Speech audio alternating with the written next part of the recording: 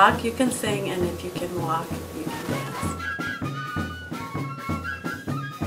And I almost backed out, but I went through with it, and I don't regret it at all.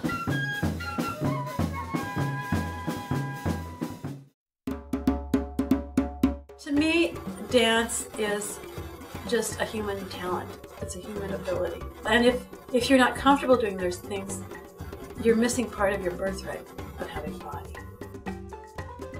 The first day, I was a little nervous. I didn't know what to expect, and then when I saw the drummer, Bruno, show up and like start playing, I was like, whoa, like this is real. Usually, we do a dancing ring where everybody gets in a circle and dances. And I usually don't bring that up until at least the third or fourth week or something. I did it the first class because I had some people who'd been dancing with me for a couple of years in the class. And I figured, they would get up and dance by themselves and that would be it. And one of the young women, Sandra Torres, and when we were introducing ourselves, she said, "I love it when people look at me."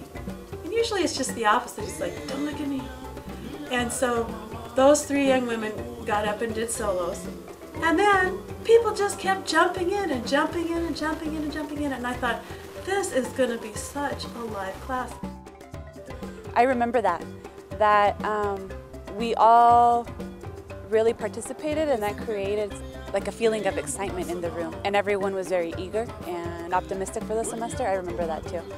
That's all very contagious. I was really glad that we went around in a circle and told our dance experience, because I have very little. Just to hear everyone else's stories too, that sounded like mine. So, you get to feel like you're a part of something too, and with people that are like you. I do specifically remember leaving the class and feeling like really energized and really excited about it, and I went and told everyone how much I was going to love this class. We had like a get-together potluck thing, which was really delicious.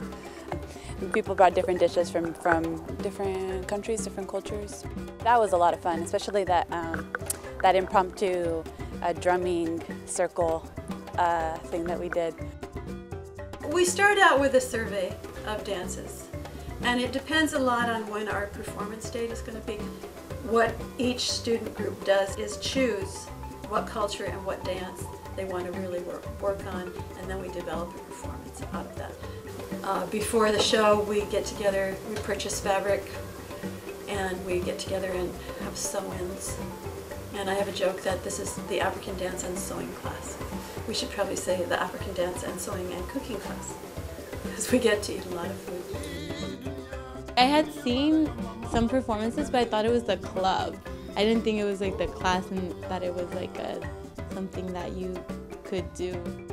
You don't really truly understand the experience until you have it, and so I could never really conceptualize what it would be like to be on the stage. I could only imagine that, and being in that dance room, insulated from a crowd and from a stage and from lights and from costume, that's a completely different experience.